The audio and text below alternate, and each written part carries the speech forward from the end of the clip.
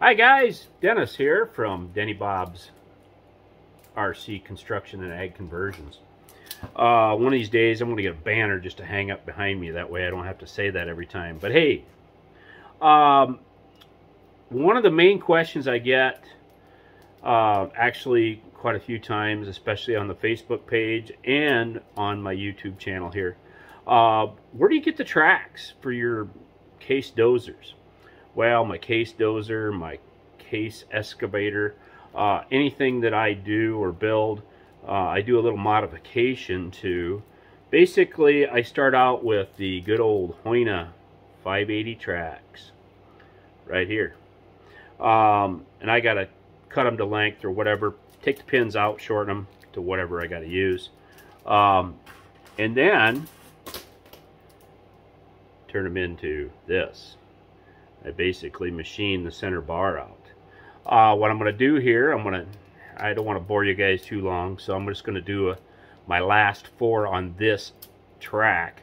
I'm actually, there's, I think, I can't remember how many cleats, but I can only do 6 of them at a time, and then I have to move the track over, machine another 6, move another track over, do another 6, and I'm down to the last 4 on this set. So I'll give you a little video of that. Many of you can probably hear a fan going while I run this little end mill so much that I actually have a small fan running on the motor to keep it cool. I don't know if I'll get able to get in here close enough for this or not. There we go. And we'll see how that works.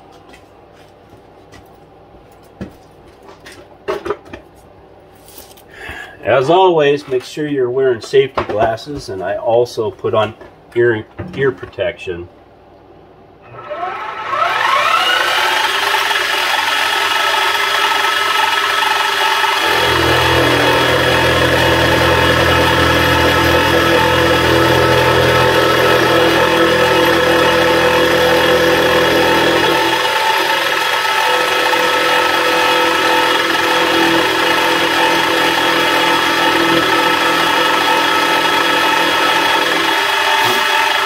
I don't have a power feed on the X and the Y on this, so every movement on this is all manual.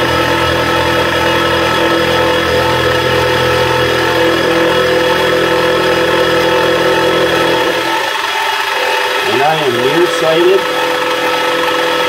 so I take my glasses off and put my safety glasses on so that I can see what I'm doing. And that's definitely why I have the safety glasses. And I have cut corners before and ended up with basically I've never ended up with the removal system for it. We are going to start now.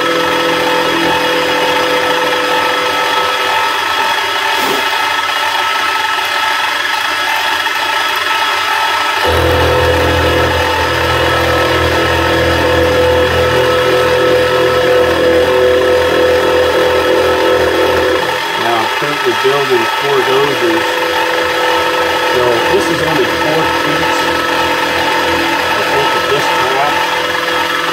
I want to say, I think there's 36 or 37 cleats that I have to do for each and every track. So, hey, a lot of back and forth, a lot of time.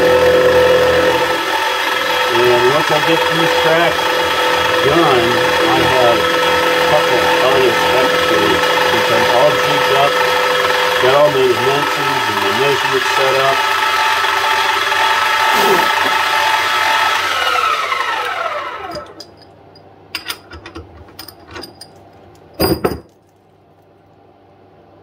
There it is.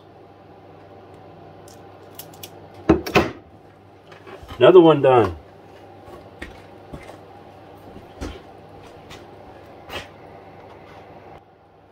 Yeah, I got my ear protection on, and I got my eye protection on, and you're kind of a fool if you don't, especially as, well, I'm what I call nearsighted, so I have to be really close to whatever I'm working on in order to be able to see it. So, but that's what I'm doing today. I figured I'd just do a short video of it. Yeah, it's probably boring, but you know, on a Saturday, I'm sitting here doing this. And I usually have the TV on and some background noise or some music or something playing. So, but I didn't want to do it during the video taking because, oh, sometimes you get reported for copyright infringements on music and whatever. But anyway, you guys have a good one. Now you know how I do that part. Anyway, so, and let me flip this around, and I'll back out a little bit here, and maybe even a little further. But yeah, that's just a cheap Harbor Freight end mill. That thing has done a shit ton of machine work, as well as my other little lathe that I have here, and then I got another one here, and I've got a drill press and a bandsaw, and you name it. If it's a tool, I probably got some sort of shape or form of it. So, but anyway, I suppose I'll let you guys go. Give me a like, share it, whatever. Ask me a question. I'll more than likely answer it. So, catch you guys later.